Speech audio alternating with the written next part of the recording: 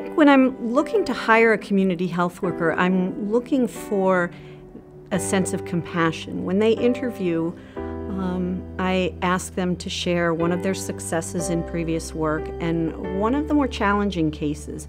And I think in telling their stories, I'm able to get, the whole interviewing team is able to get a sense of how well and how comfortable they are in their role.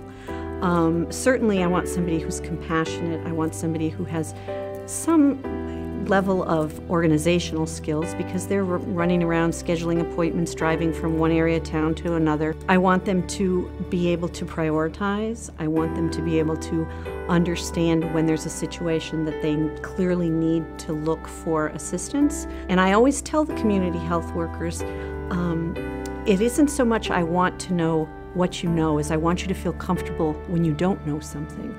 And sometimes I think that can be difficult for people to acknowledge, I'm not really sure about that, and I'm a little embarrassed to say because I've been doing this job for a year or something, and I think I should know the answer. There's never a question that you should ever be embarrassed to ask, and I think that's, to be able to do that, it takes a certain attribute, and to be able to allow yourself to be critiqued and just to be part of a team and work within that team, I think is really important.